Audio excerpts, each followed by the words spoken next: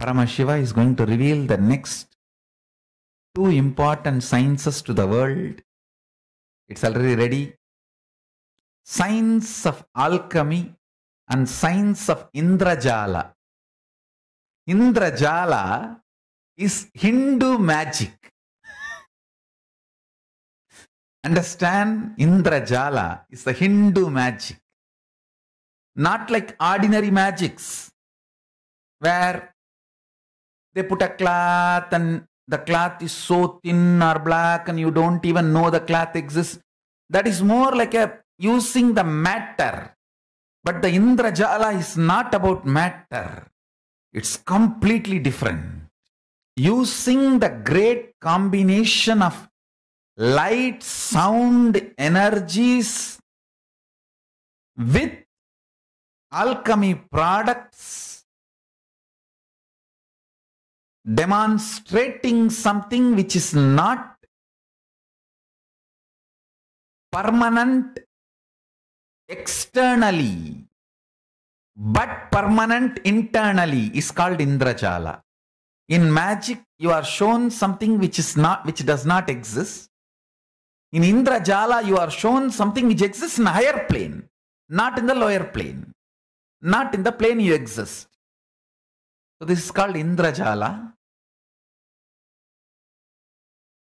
One Indrajala is like having a specific camphor which will be kept in agni gunda, homa gunda.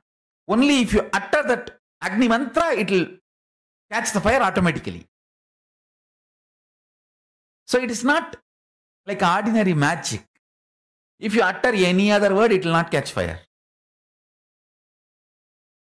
It will automatically start burning only if you utter that agni mantra, vanni mantra, proper pronunciation. It will automatically start burning.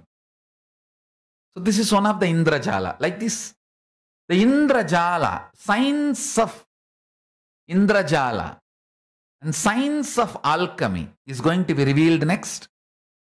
I am going to personally handpick the Gurukul kids and train them on the science of Indrajala and science of alchemy,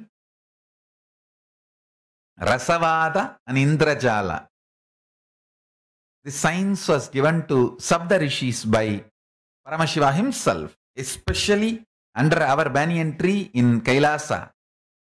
The very banyan tree in Kailasa, there are 7 huge rocks in Ramanagraha hill. Under each rock there is a huge cave. There each rishis, that Sapta rishis lived with their family. Every morning they will come here for their puja. Paramashiva used to teach them this knowledge and they will go back and stay in their caves. That is why those Sapta rishi caves there. So this Indrajala and Rasavada